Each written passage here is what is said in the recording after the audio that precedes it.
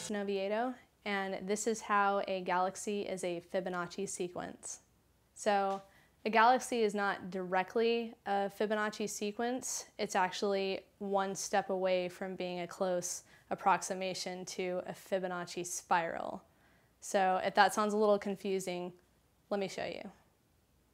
So a Fibonacci sequence is a recurring pattern of numbers, and the pattern itself is really, really simple.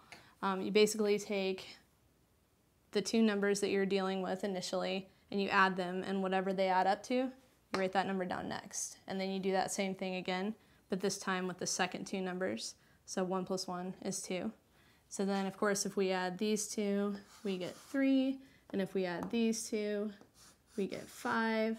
And if we add these two, we get 8. And we could go on forever doing that, but we'll stop at 8.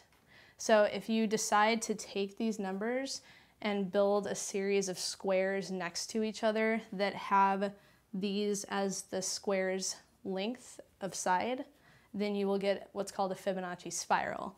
So I've already started this one. Obviously we don't have a 0 side length square, so I started with 1, and then I put another 1 side length square next to it, and then stacked on top of that I did 2. So now I'm going to do 3, but these two sides add up to 3, so I can just stick the 3 square right here.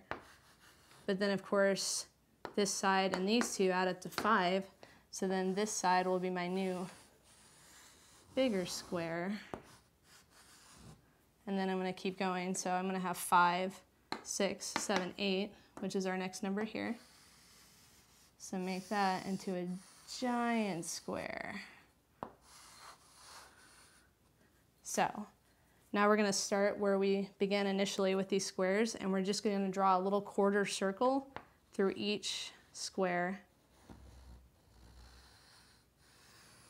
A little quarter circle there, and then finally we'll end it with a big quarter circle there. So you can see how I made kind of a jagged spiral, and again, it's not a perfectly smooth spiral, but this is known as the Fibonacci spiral, and there are a lot of things in nature that mimic this shape.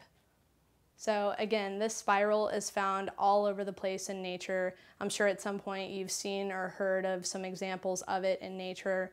Obviously, galaxies, or at least spiral galaxies, will exhibit a curve very similar to this.